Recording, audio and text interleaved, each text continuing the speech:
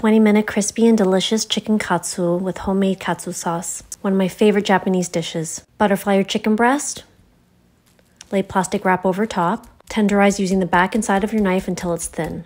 Remove plastic wrap. Season both sides with salt and black pepper. Generously dredge chicken all-purpose flour. Then your beaten egg and your panko breadcrumbs. Over medium heat, add any neutral tasting oil. Once hot, lower chicken away from you. Fry on each side until golden brown.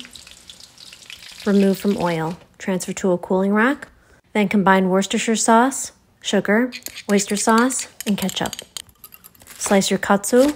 Serve and enjoy. Recipe link in bio. Like and follow for more.